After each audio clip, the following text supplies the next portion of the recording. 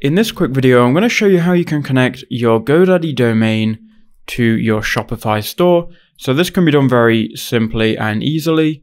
So here's what you need to do. So first, open up Shopify, go to your store and go to the dashboard. Then go to settings in the bottom left-hand corner. And then you want to go ahead and go to domains. So here it is. Click on domains, and on your store, you're not going to have all of these domains.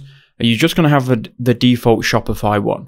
But nonetheless, what you can do is you can click on connect existing domain, and then you can type out your domain here. Now I'm going to be using GoDaddy. So if I go to domain, I can see all of my domains. In this case, I've only got one, and I'll just use this as an example. So knowledgebasehub.com. So I'm going to copy this. Then I can enter in the domain here. So www. Then paste in my domain, knowledgebasehub.com, then click next. So now what we need to do is we need to go ahead and connect the domain. And to do this, we need to add some records inside the backend of GoDaddy.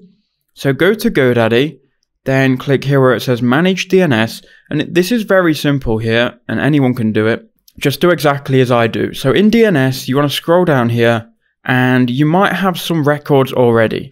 Now we're going to add an A record and a cname record. So if you've got a cname record that you can delete it. I'm going to delete this one here because this is for Google Sites. It's for a completely different thing. So now I'm going to go add new record, and we're going to go type, and we're going to choose cname. Now here, I'll leave this in the description below. This is what you need to add, but you need to add it in specific places. So create a cname record, then for the name, www. Then for the value, you just want to go ahead and copy shops.myshopify.com and then paste it in here. Leave TTL on default and click save. That should then add this cname record, no problem. So there we go, there's that done. Now we need to add one more record. We need to add an A record, and then here we need to type @ and then for the value, you want to just copy this IP address here. Again, it will be in the description. Then paste. Then you can go ahead and save this A record, and that's going to update that, and it should all be good. Now we can go back to Shopify. We can now click verify connection, and Shopify is going to see if it can connect to your domain.